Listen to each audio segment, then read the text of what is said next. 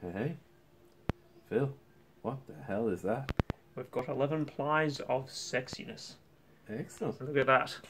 That is an 11-piece neck-through construction. It certainly is. On a beautiful sunny day here in Dublin. Exactly. You can really see the grain. Excellent. And the front? And the front. See the front? The front is a kind of a car. It looks like a car, Phil. It's very car-inspired, Yeah, isn't it? it's very car-inspired. Yeah, it's kind of like an old Gretsch kind of vibe, isn't it? Kind of 50s. It is. It's a Bo Diddley thing, isn't it? It's a bit of a Bo Diddley replica and tribute. Let's hear about the madness. What started this off? What started this off was that sticker. Okay, let's hear about it. It's a car club. Support your local hoods. Yeah, so it's a it's just a it's just a custom car club. Oh, okay. So you have to have a hot rod to be in the club. My friend Jay is in the club. Okay. And so that was the inspiration for building the guitar. And Billy Gibbons, being a big car nut himself, he has hot rods, obviously the 34 Ford off Eliminator. And yes, Eliminator, the car, yes, yes, of course. They based Ford. the whole album on that thing, didn't they? Exactly. So you could have got it in red then, couldn't you? You could have that Eliminatory thing going on with we'll a big ZZ stripe across it.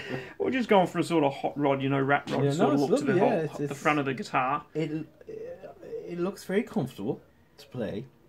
It wouldn't be my ideal shape now. I won't lie to you, but it looks very nice, I have to say. And at the back of it, I have to say, the back is more impressive than the front for once, which is quite. It is actually a feat in a guitar, isn't it? But look at that. Look at the layers of wood. It's incredible, beautifully done. So we've actually got mahogany, ebony, maple, ebony, mahogany, maple, mahogany, ebony, maple, ebony, and mahogany. 11 plies. That is nuts. That's a lot of time. Nice velours on the back of the... And it was crafted by the people at Javara Custom Shop in Do you want to Indonesia. show that a little? Yeah, very nicely done. Very nicely done. And it was not a king's ransom at all. No. I mean, this is hand-built in Indonesia. So we know they're using Indonesian woods. Yeah, beautiful wood. They're the best woods in the world, aren't they? Indonesian mahogany. So you know it's good quality wood. It's actually a chambered body. So it's neck-through construction, but then you've got 4 pieces on either side. A back piece, which is fully hollowed out. And then the top piece. So that's why it's light. It's not overly heavy. I mean, if that was a solid chunk of wood, it looks like a heavy beast. Definitely, So for the size of it, it's not a heavy beast. It's quite resonant. But yeah, the guys at Javara in Indonesia, they do a lot of the carving work as well. It just looks so beautiful. The back of it, not the front. I mean, the front is nice. It's pleasant. But I'm not a fan of black guitars, never have been. But this is just gorgeous. This wood, I mean, there's a kind of a light wax on it or something. There's a light wax finish. Yeah. And as you can see, it looks handmade. It really does. Even look here, it does have that. I mean, it's not perfect, which is in a way nice. It is nice. I mean, when you've got cars that are too finished, polished, it means they're actually like an LTD or something. Yeah, but full of a poly. It's like a plastic guitar because even if you dig into that poly finish, it's over a millimeter thick of just paint. Of course, plastic finish. Where this you can feel the wood, the neck. I mean, it's just organic. It's really organic. It's beautiful. Yeah. Well, listen, I want to hear this, baby. All right. Well, let's take it inside. Let's take it inside see what she sounds like. Let's do it, man. Excellent. Now, that was in there. Yes, nice. Is it comfortable? Even with that thing, it's nice and. Oh yeah, you can put it right. Because I actually haven't sat down with it yet. I was only standing with it. Yeah. I mean, it is comfortable to play.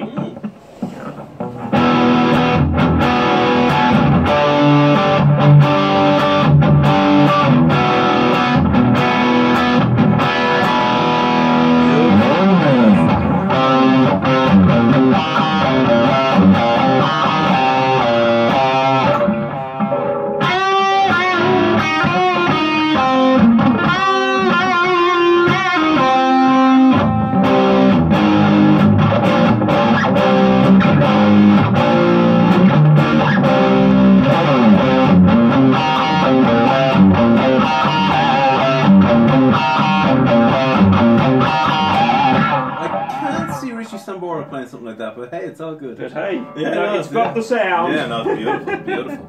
Let me at it. It's so chunky. It's a real beast, isn't it? Beastie. It is, yeah.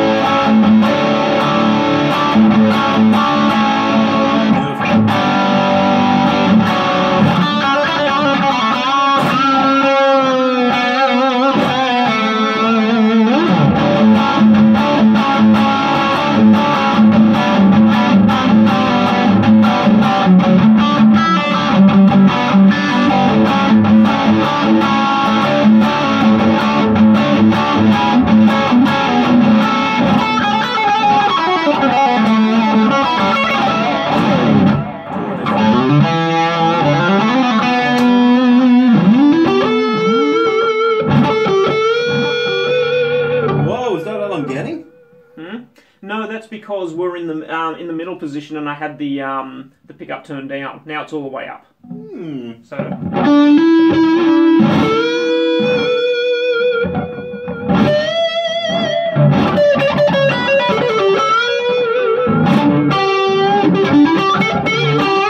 Not that powerful.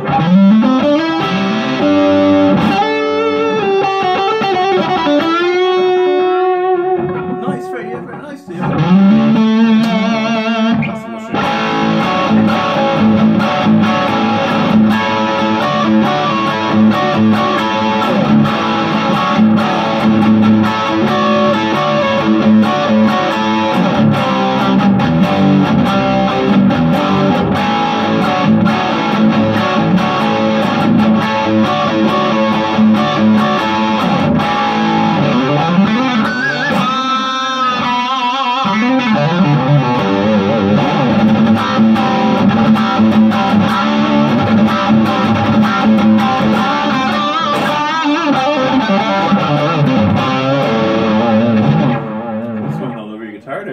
Such a hot day.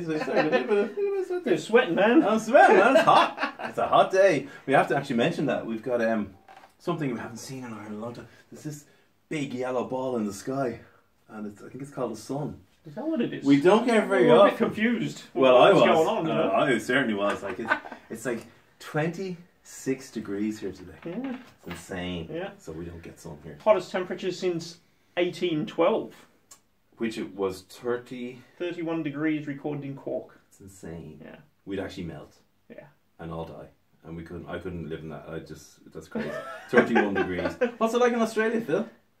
Well, here in summer you get that all the time, but they're actually having cold weather and snow in places they've never had snow before. Because you're in winter now. Yeah. So that's quite interesting, isn't it? It is. Actually, did Malcolm Young ever play anything like that? No, speaking of... No. It's just reminding me of Malcolm Young here. Just saying, he did play Gretsch, didn't he? Yeah, yes. He's original 63 he Gretsch. has a Gretsch, that's right. 63 Gretsch. I remember Malcolm with the... Yeah, that's right. So, that's a Gretsch copy. Is that right? That's right, yeah. Mm-hmm, yeah.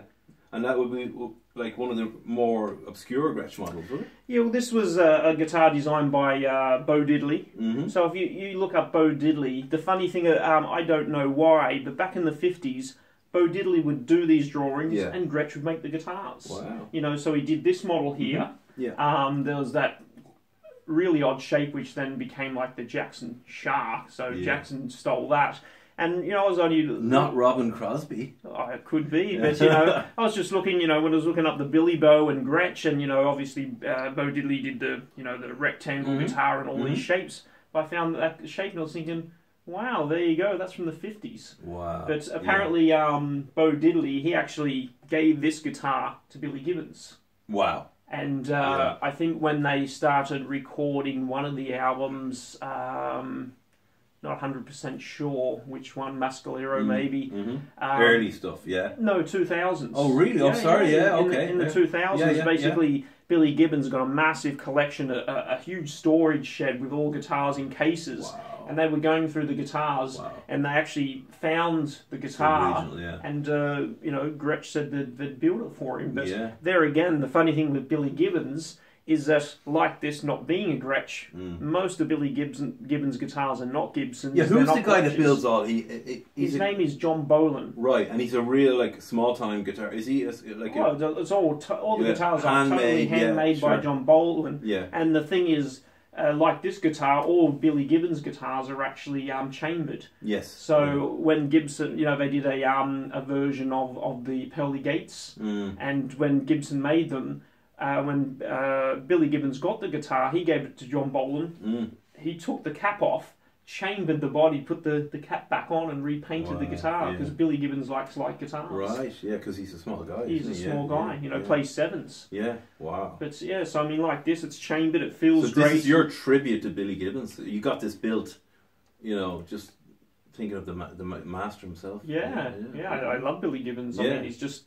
Phil loves Billy Gibbons. Yeah, how many times have you seen ZZ Top? 3 times. I've seen him once. Yeah. There you go. I mean, he's just got a unique sound. His tone is just incredible. Yeah. That song, is it Need You Tonight, off the Eliminator album? Yeah, I Need You Tonight, great song. Wow, but the tone on that and the solo, and just the scratchy feel he gets. Exactly, and then classic, you know, where he's got a bit processed but rough boy. Songs like that are just amazing. Eliminator was just the pinnacle. Yeah. Well, for a lot of people, they thought they sold out there, you know. Oh yeah, I mean, so commercial. It was uber commercial compared to, like, you know, the Mexican albums. What are those? Like, you got El Tejas, El Loco, Tejas, and then the live album was Fandango. What was that one called?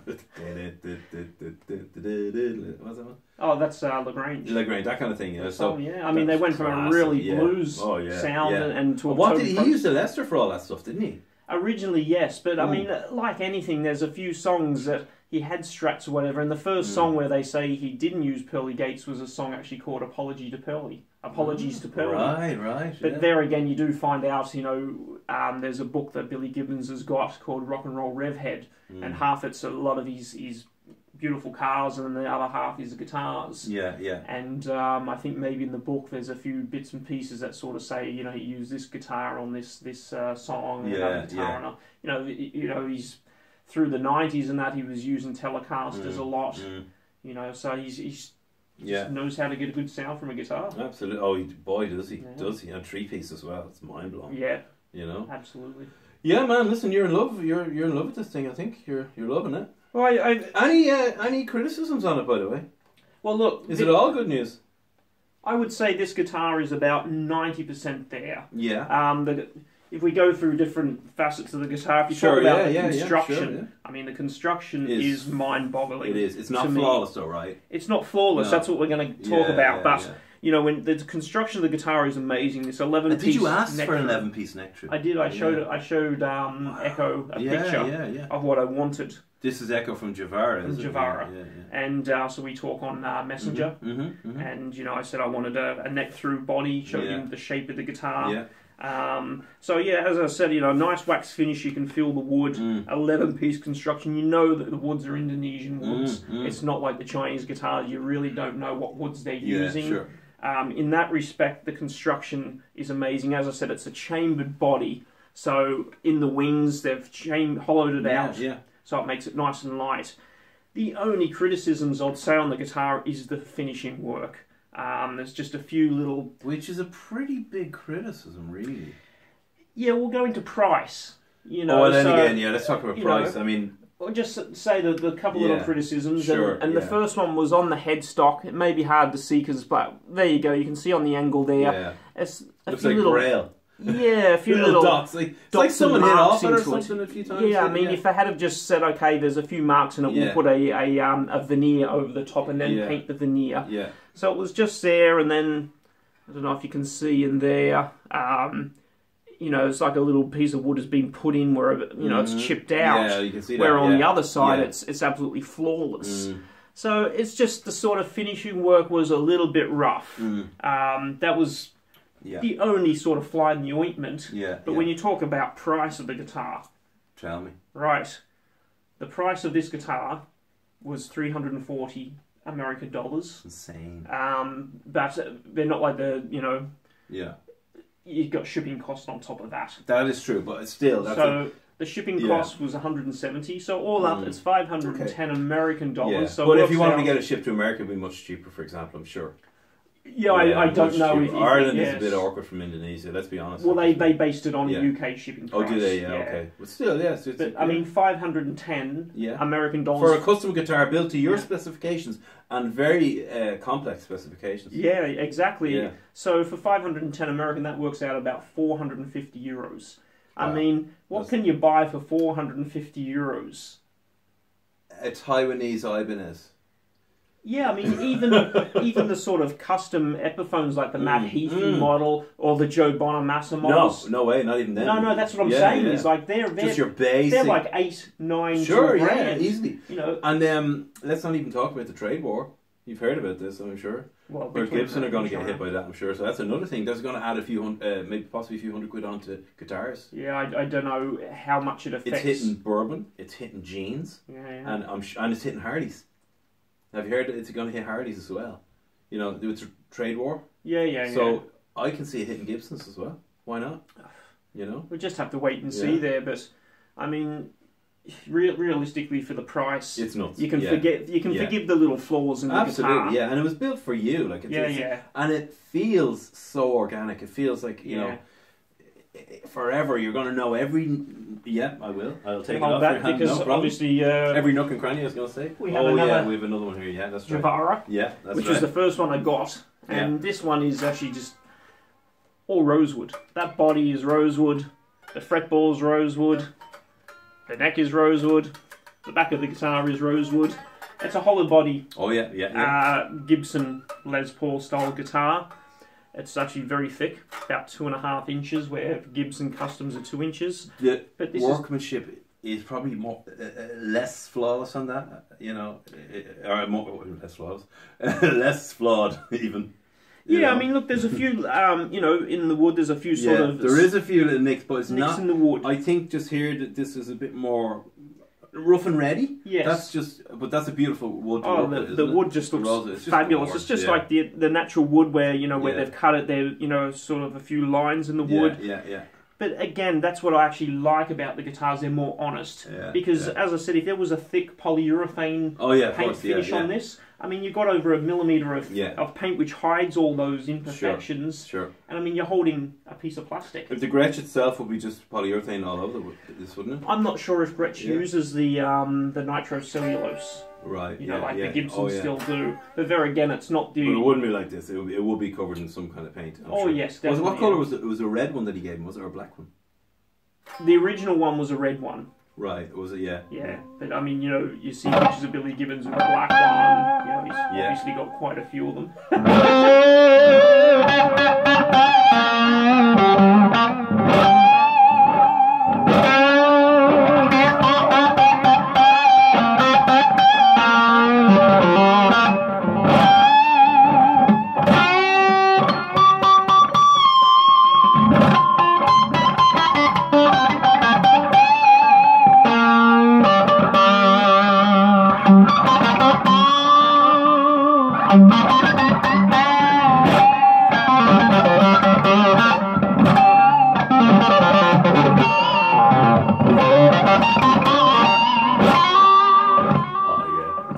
Doesn't it? It really does, yeah. Pickups, it's got a nice trebly bite to the bridge pickup. If you put it in the middle, yeah, sure, yeah, right, yeah. Oh, wow. Like as I was saying, if you turn your neck pickup down, you're getting more of the bridge pickup.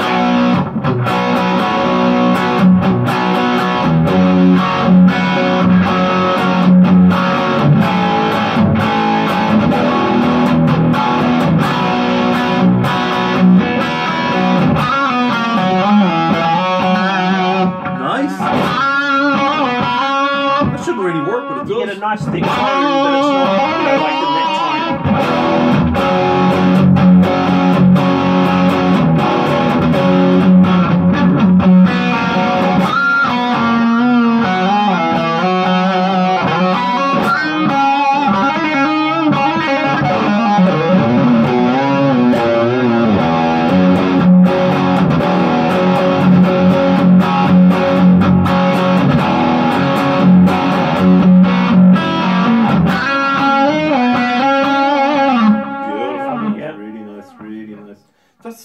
To do that. I would never do that. Yeah, but it sounds better. A lot of people, they just put it in the middle position, but they still have both your volumes up on 10. Yeah. So you get more of a sort of rhythm tone, and it's never a good tone. When I always stick in the middle position, I'm just what's the point? But this really works.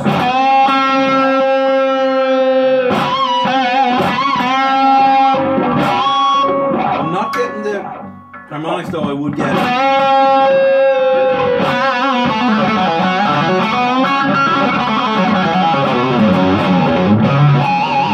And the action is just. It's good, it's very good, it's just tiny little bit high. Or maybe it's the strings. Yeah, it's not a shredder kind of thing, but it's still lovely. It's great for rock. Even you said yourself when we played a guitar with a bit higher action, you notice when you've got a very low action, you're not getting all the nice harmonics and everything because the strings are just so close. This is just perfect, it really is.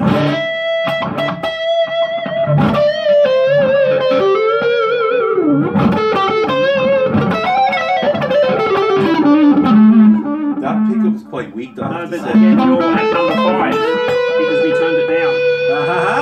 Okay, let's try it.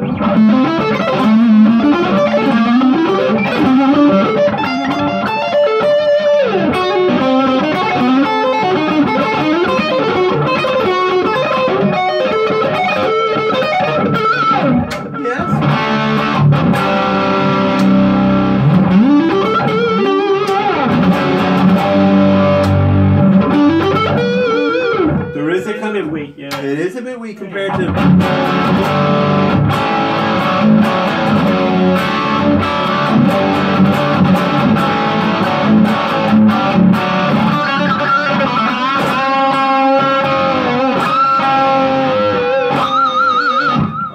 Always adjust it up a little as well. Absolutely, you know, that comes up with setup. It's beautiful to play. It is actually. Yeah.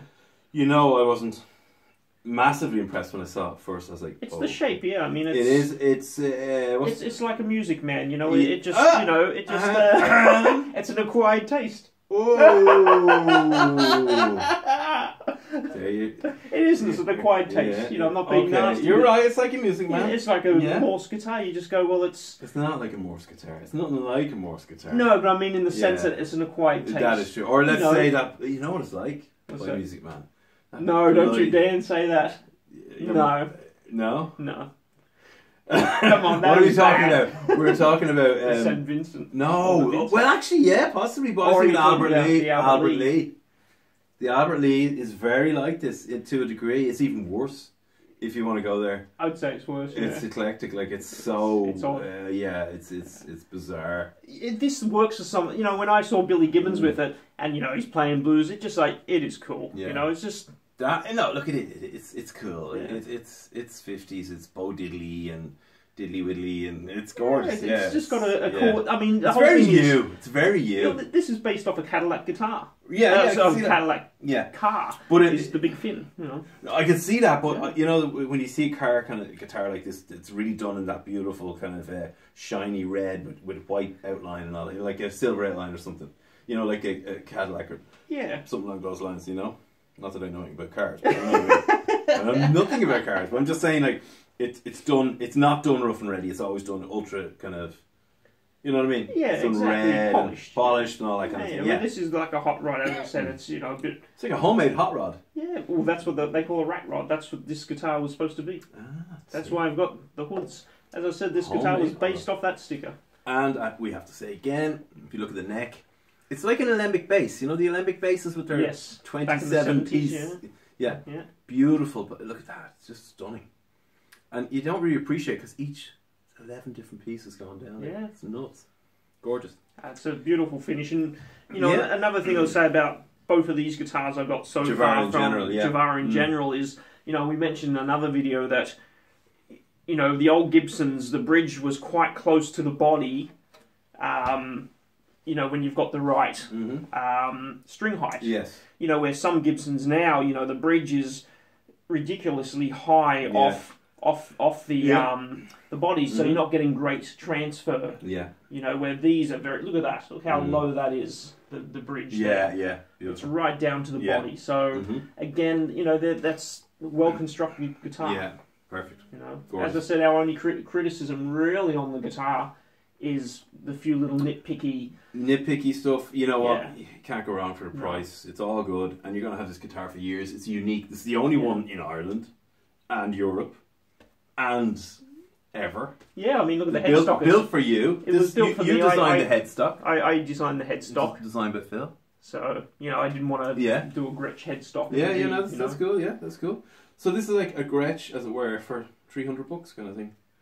500 or 500. Yeah, shipping. You've got to add the shipping. shipping. Yeah, still. As I said, Billy Gibbons himself. Most of his guitars are not Gretsch or Gibsons. That's right. They're actually handmade guitars. This is a handmade guitar. Exactly, and the quality is there. You know, the quality's there. This is stunning. To feel this heel. Oh, the heel is amazing. Nuts. Yeah. Oh God, it's like a wall. So how could you compare that being a handmade guitar to a commercial guitar? You cannot. You just cannot at all. No, it's perfect. Yeah, definitely. I can see where it's going to get a little bit. Over the years, it's going to get stained and dirty, which even adds to the beauty of it. Yeah, I mean, because you can see your natural oils and grease will go in there. It's beautiful. That's the charm of an old Gibson, and you see the dirt in the guitar. Yeah. You know? And of course, the problem being that resale value on these will probably be very low, because on these custom guitars, you always know custom guitars are very hard to sell. Yeah, like ones that are made, for someone. Exactly. Unless somehow it's a keeper. Yeah, it is. Keeper, I mean, unless some of those builders get good names, like obviously Chris Derrick, who built Slash's guitars. Yeah, of course. Yeah. Or is that Israeli maker? Gil Yaron. Gil Yaron. Yeah. He's got a name. Yeah, he's got a name. Yeah. Obviously John Boland, who makes the guitars for Billy Gibbons. Obviously. Well, okay, they're charging big money. They're top notch. Yeah, but you had a Gil Yaron. You owned a Gil Yaron. Yeah. Oh yeah, we did. You owned it. Yeah, you owned a top notch. And it wasn't okay. Much, and it was disappointing for the. Yeah, but that's the whole thing. Is like you're paying big money for a guitar that. I wasn't overly impressed for the price. You loved this one for the price. How many? Gil Yaron was literally 20 times the price of that guitar. It wasn't definitely not even 10 times better. Yeah, exactly. Yeah. Well, hey, I mean, you've talked this to death. There it is. Do you want to rock out something to say goodbye?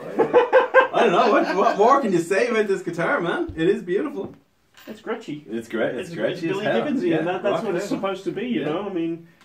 I suppose you have to give it a bit of welly.